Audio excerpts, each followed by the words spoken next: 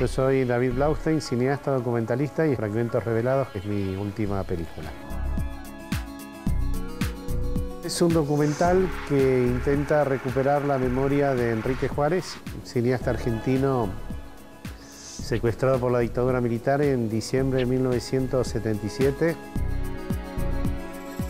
Juárez era un delegado gremial, militante sindical y militante de la organización Montoneros, y desde muy joven era un trabajador de luz y fuerza y tenía pasión por el cine.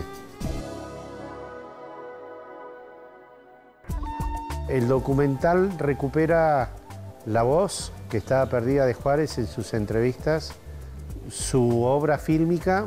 La película se llama Fragmentos Rebelados justamente por eso, que son fragmentos revelados donde hay cortometrajes de Juárez, donde hay documentales de Juárez y donde hay varias secuencias de ficción que nosotros recuperamos y centralmente la peli es esa, la recuperación de su memoria sonora y de su memoria cinematográfica y cultural.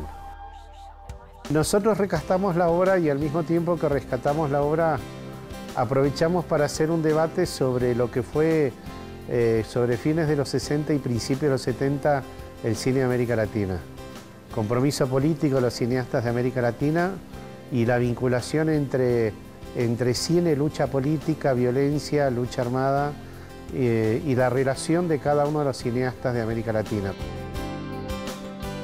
América Latina está viviendo un momento excepcional, liberador, donde cada país construye su futuro de una manera diversa, distinta, autónoma, crítica, y me parece que los documentalistas somos partes de ese proceso.